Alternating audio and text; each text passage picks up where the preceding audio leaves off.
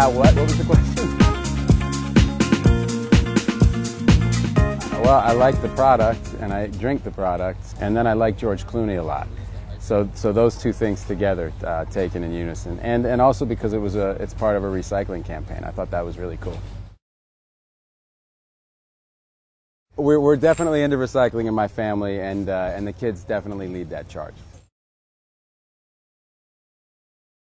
Anything that's not decaffeinated, I really like, but probably the darkened.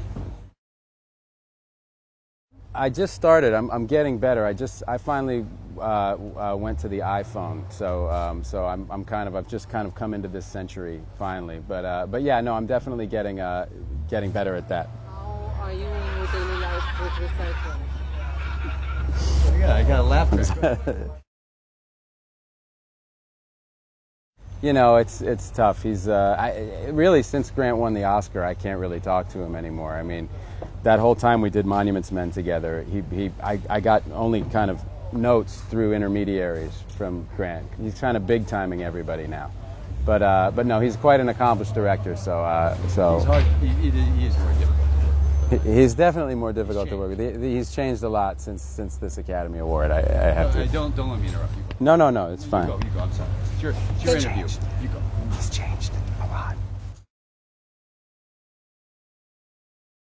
No. You could never be in his eye line. Actually, there was a memo put out to the crew, quite famously, on Ocean's 12. I think some copies still exist that state pretty clearly that not only can you not be in his eye line, you have to call him Mr. Ocean or Danny or Daniel Ocean, while he's on set, while he's in character, because he goes pretty deep.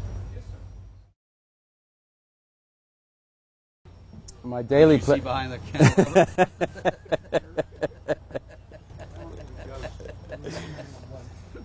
That and a good cup of coffee.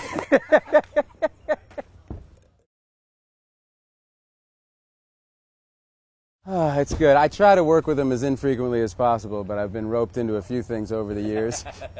A couple Ocean's movies, Syriana, Monuments Men. We've done 6 movies together. He didn't call me for good night and good luck.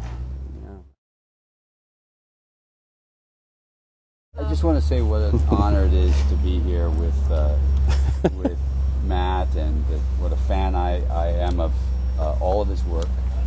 And that I'm so glad that he's here on the set delivering coffee for us. And thank you for that. You're very welcome. You're very welcome. I'm just happy to have a job.